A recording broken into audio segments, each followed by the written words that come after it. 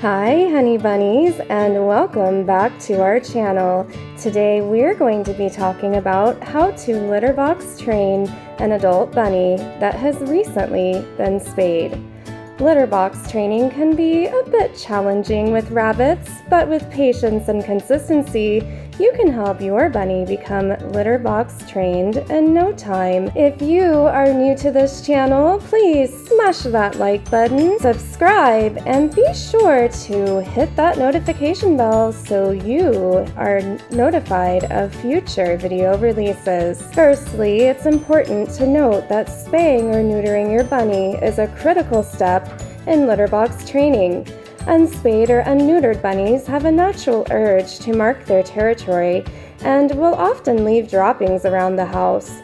By spaying or neutering your rabbit, you'll significantly reduce this behavior, making litter box training much easier.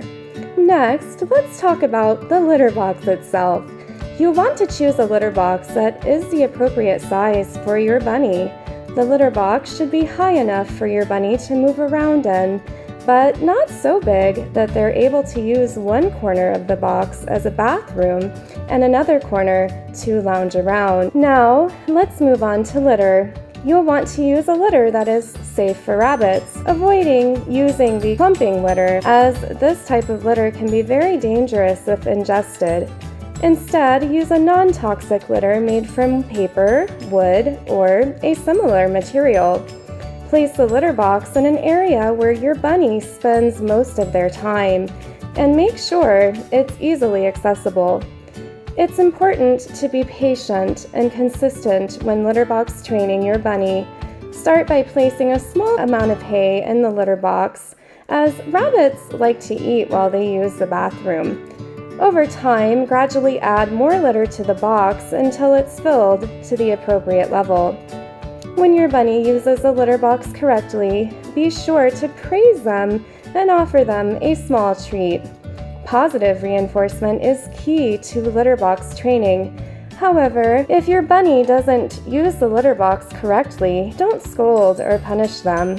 Instead, gently place them back in the litter box and continue to offer positive reinforcement when they use it correctly. If your bunny continues to have accidents outside of the litter box, try restricting their space to a smaller area until they are consistently using the litter box. As your bunny becomes more consistent with using the litter box, you can gradually increase their space. It's also important to keep the litter box clean. Rabbits are very clean animals and will be less likely to use a dirty litter box. Make sure to clean the litter box daily and replace the litter as needed. In summary, to litter box train an adult bunny that has recently been spayed, you should choose an appropriate litter box and place it in an accessible area.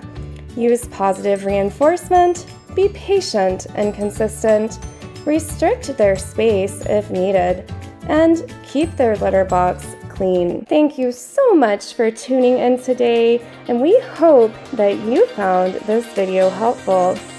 And as I mentioned, folks, please don't forget to like this video and subscribe for more rabbit care tips and tricks. Thank you.